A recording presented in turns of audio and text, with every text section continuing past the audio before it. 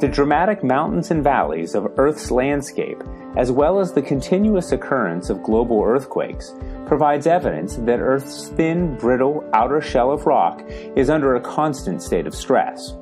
Let's explore how this stress impacts the formation of small local faults and broader tectonic plate boundaries. First, what is stress? Stress is a force that can act on an object, such as a rock, to change its shape or volume. Here, stress is equal to the amount of force, in this case compressional or squeezing force, acting on the contact between the two blocks shown.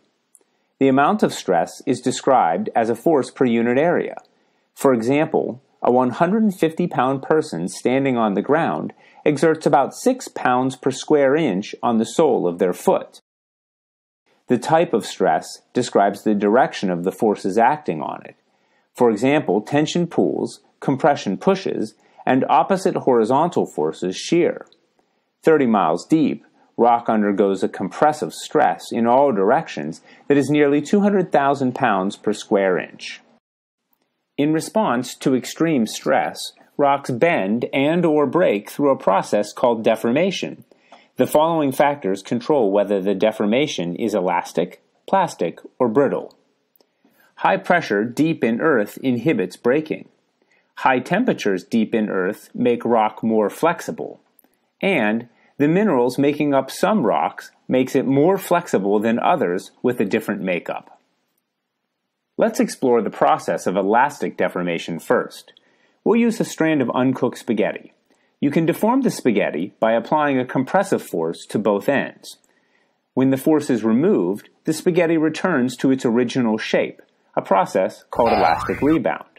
We can also demonstrate that solid rock can deform elastically by using a split piece of granite or marble.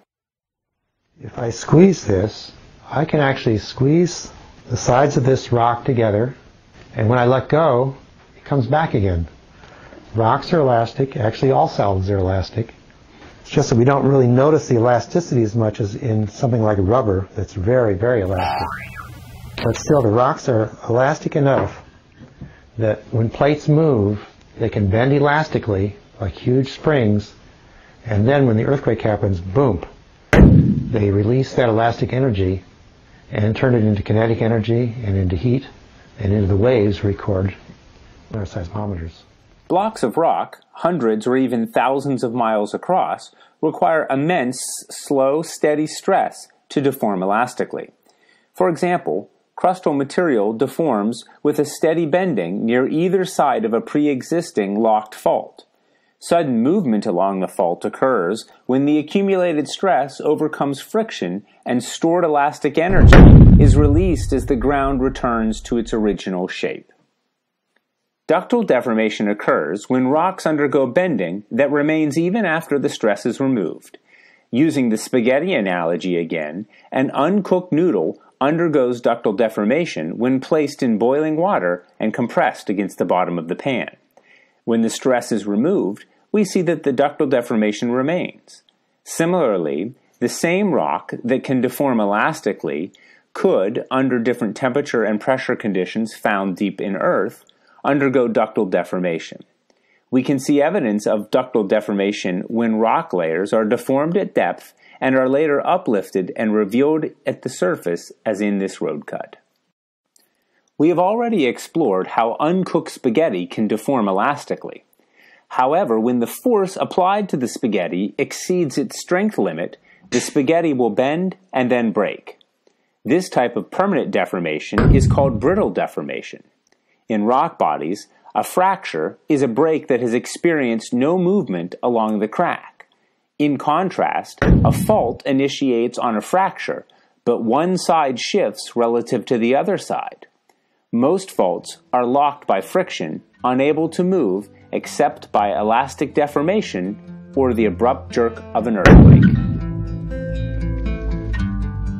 Throughout the rest of this animation, we'll ignore ductile deformation and focus on earthquakes that occur in Earth's uppermost cool layers of rock called tectonic plates.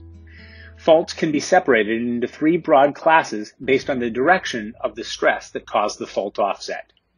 When extensional stress is applied, the rocks extend, initially forming fractures, usually at an angle of less than 70 degrees to the surface. When the hanging wall drops relative to the footwall, it is called a normal fault. If compressive stress is applied to the rock, the effect is to shorten it. The fractures that form look a lot like normal faults, but the motion is in the opposite direction. These are called reverse faults. When the rock is pushed horizontally in opposite directions, the shearing produces strike-slip faults. Most strike-slip faults are close to vertical and involve little to no vertical motion. The stress regimes that act locally on faults also act at larger regional scales to create three basic types of plate boundaries. Extensional stress occurs at divergent plate boundaries where two plates move away from each other. Examples include oceanic spreading ridges that form the longest mountain ranges in the world. As the plates pull apart, hot and therefore lower density mantle rock rises to support the 3,000 to 9,000 foot high spreading ridges. As the plates move away from the ridge, they cool, become brittle, and break into normal faults.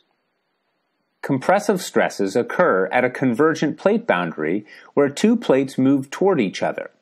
If two continental plates collide, they produce a broad uplift like the Himalaya mountain ranges with reverse faults parallel to the plate boundary.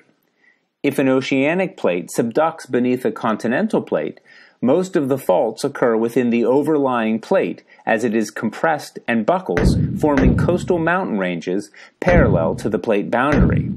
The sloping contact between the plates is under high friction as the subducting plate shoves the overlying plate backwards. Shear stress occurs at transform boundaries where two plates slide horizontally past each other with strike-slip motion. Transform faults link offset boundary segments. Most transform faults are found in the ocean basin where they connect offsets in mid-ocean ridges. Transform faults can also connect a spreading ridge with a subduction zone, such as the San Andreas Fault that separates the Pacific and the North American plates. Geologists have defined plate boundaries by the dominant forces acting on the plates. These are usually shown on maps as continuous connected segments. While shown as lines, they are actually broad zones of deformation that are affected by the regional stress from constant plate motion.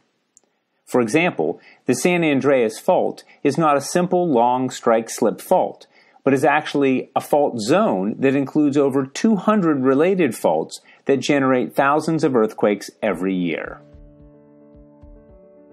In conclusion, stress is a force that acts on rocks to change their shape or volume. How the rock responds depends on the type of stress and the conditions the rock is being subjected to when it encounters stress. It is this change in Earth's crust that generates the different types of faults and plate boundaries and results in the dramatic mountains and valleys that we see in Earth's landscape.